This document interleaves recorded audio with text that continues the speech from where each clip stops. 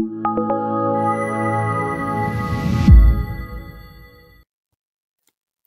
and welcome to a tutorial about AtoM for the University of the Free State Archives and Special Collection.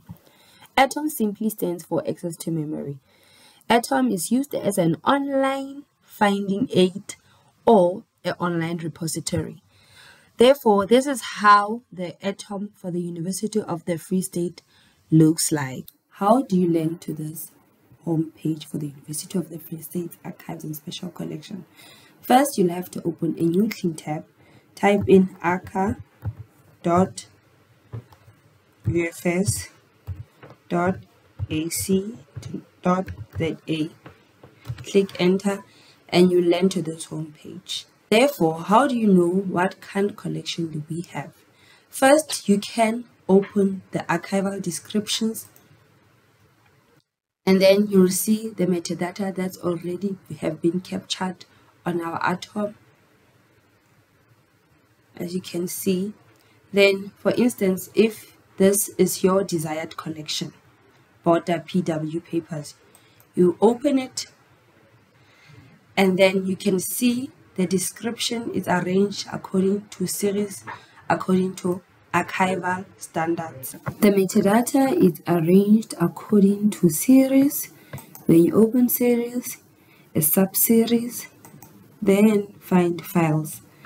When you click on the file, if this is your desired file, you'll find the description of the file so that you can make an informed decision on what you are looking for specifically.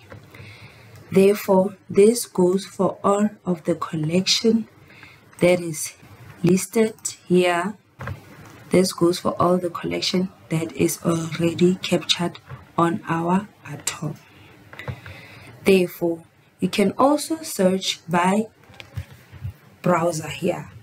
You can search, for instance, Goranov collection, and you'll already find the authority record and the listed information on collection of Goranov.